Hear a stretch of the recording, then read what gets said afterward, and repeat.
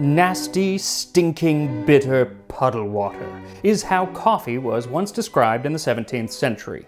Now, this drink has been blamed for treason, immorality, even impotence, and it has caused so much controversy that it's actually been banned several times throughout history. But that's okay, because this 1887 coffee cocktail that I'm making today contains no real coffee. So thank you to Mr. Black Coffee Liqueur for sponsoring this video as I try to make a coffeeless coffee cocktail and explore the history of illegal coffee, this time on Drinking History.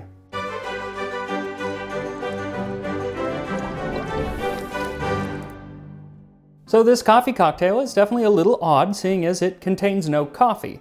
Now, the recipe comes from the 1887 edition of Jerry Thomas's Bartender's Guide. And he, or more likely whoever compiled it, seeing as when this edition came out, Jerry Thomas was already dead, is quite upfront in saying the name of this drink is a misnomer, as coffee and bitters are not to be found among its ingredients. But it looks like coffee when it has been properly concocted, and hence probably its name. And so, when you want a coffee-looking cocktail, but you don't have any coffee, this is the perfect drink, because all you need is a teaspoon of powdered sugar, 2 ounces of port wine, 1 ounce of brandy, and 1 fresh egg.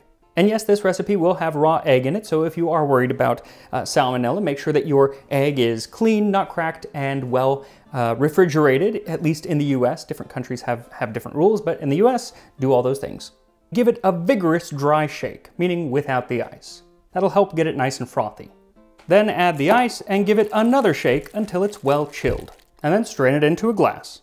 And then he says to grate a little nutmeg on top before serving, and that's it. The coffee cocktail of 1887. And it does kind of look like coffee. I mean, it doesn't look like a cocktail. Looks more like coffee. Let's give it a taste.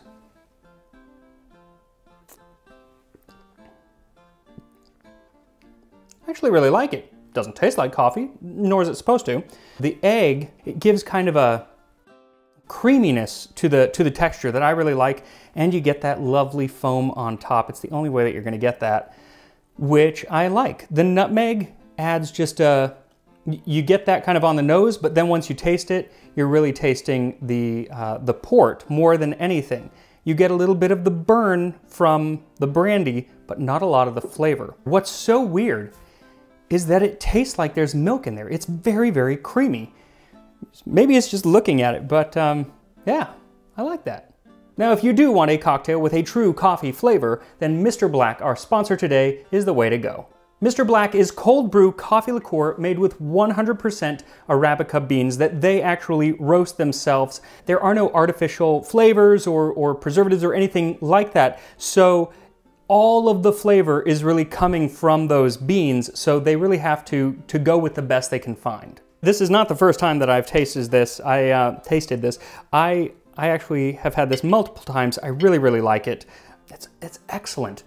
It really does have a super coffee flavor without any of the bitterness, because they add just a little bit of sugar. It's not sweet by any means, but it kind of kills that coffee bite and just leaves the kind of mildly pleasant flavor. It's found in some of the top bars and restaurants in the world, including the London Savoy, which is where Escoffier used to work. So if you want to be like the Savoy Hotel in London and stock your bar with Mr. Black Coffee Liqueur, then just click the link in the description, which will take you to Kiriata.com, and you can get a bottle delivered right to your door. And use my code MAX10 to get $10 off. If Kiriata doesn't ship to your state or your country, then just visit MrBlack.co and you can look up where to buy Mr. Black near you. And they also have a lot about their wonderful coffee cocktails on that website, and I'm actually going to teach you how to make one of those after I talk to you a little bit about illegal coffee.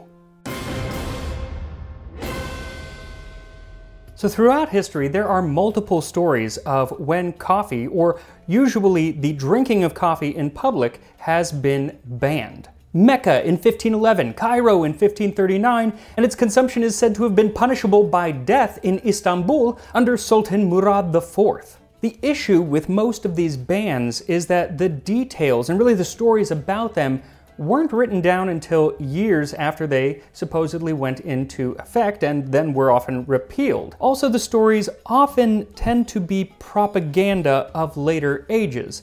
like the stories of Sultan Murad IV stalking the streets at night dressed as a commoner with a sword so that if he saw anyone drinking coffee, he could behead them on the spot. Now, could that be true? Maybe, but there isn't really any reason to think that it was, other than much later stories often told by people who didn't care for him and the Ottomans. In fact, most of the stories surrounding bans on coffee seem to be apocryphal. Like when coffee first came to Europe in the 16th century, the Catholic Church basically said that it was a drink of the devil because it was associated with Islam, because that's where it was coming in from. But Pope Clement VIII enjoyed it so much that he decreed that they should baptize the coffee in order to steal it away from Satan and deliver it to Christ. Now, could that have happened? Yes, because there are some crazy stories, especially when it comes to popes. They once put a dead pope on trial and found him guilty because he didn't make much of a defense, because he was dead. But there are contemporary sources that talk about that, whereas the coffee being baptized, no. But there are several times in history when coffee was banned, or at least attempted to be banned, and they do have more evidence to support them really happening. Perhaps most famous is in 17th century England. So coffee came to England in the mid-17th century and was touted as a bit of a cure-all, seeing as it is observed that in Turkey, where this is generally drunk, that they are not troubled with the stone, gout, dropsy, or scurvy, and that their skins are exceedingly clear and white. With such a reputation, it's no wonder that coffee houses began sprouting up all over the kingdom, a place where the elite of English society could meet and discuss science, economics, politics, and do so soberly. These are the penny universities, which I did an entire episode on, which I will put a link in the description and have that probably pop up after this video. But it seems that the ladies of London were not such fans of the newfangled, abominable, heathenish liquor called coffee. At least that's how a 1674 pamphlet printed in London described it. A pamphlet ostensibly written on behalf of several thousands of buxom good women languishing in extremity of want. In want of what, you ask? Well, it seems that coffee has so eunuched our husbands and crippled our more kind gallants that they are become as impotent as age and as unfruitful as those deserts whence the unhappy berry is said to be brought. They come from the coffee house with nothing moist but their snotty noses, nothing stiff but their joints. That is, the men of London were no longer in the mood, and coffee was to blame. For can any woman of sense or spirit endure with patience when she approaches the nuptial bed, expecting that a man with sprightly embraces should answer the vigor of her flames? She, on the contrary, should only meet a bed full of bones, and hug a meager, useless corpse rendered as sapless as a Kix, and drier than a pumice stone, by the perpetual fumes of tobacco and bewitching effects of this most pernicious coffee. So clearly, the libidinous ladies of London were laid low by the lust-lessening latte, and even worse, it made the men very, very chatty.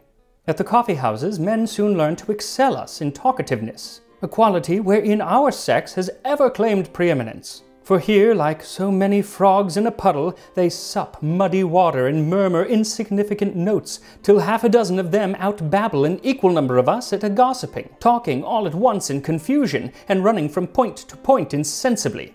They trifle away their time, and spend their money all for a little base, black, thick, nasty, bitter, stinking, nauseous puddle water.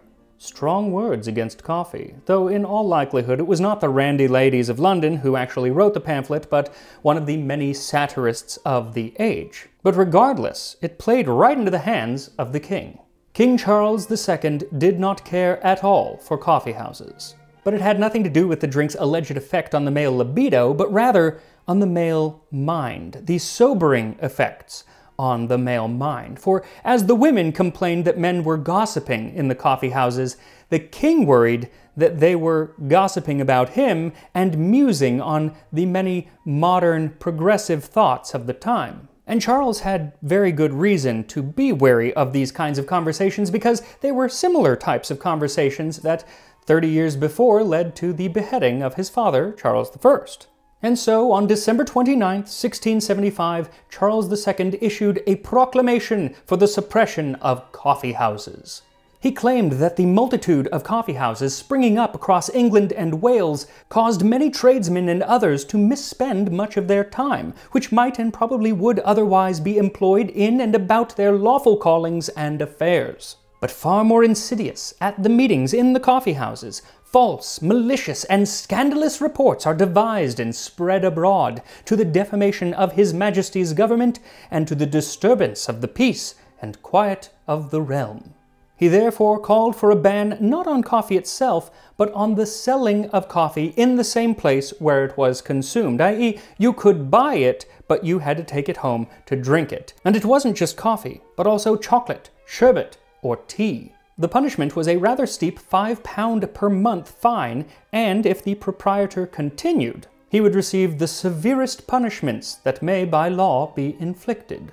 The law was meant to go into effect on January 10th, but it proved so unpopular, namely amongst the king's own courtiers and ministers, because they liked frequenting the coffee houses, that it never actually went into effect, and so coffee houses continued and actually proliferated throughout Britain and became one of the main places where the ideas of the Enlightenment were shared, just as Charles II had worried.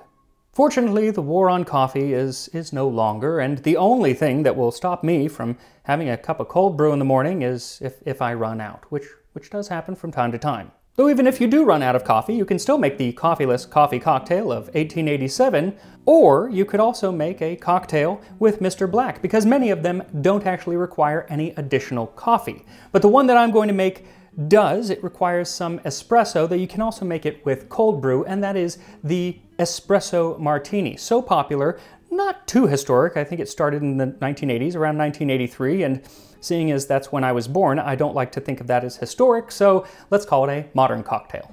When you're using Mr. Black, the coffee cocktails are so much simpler than without.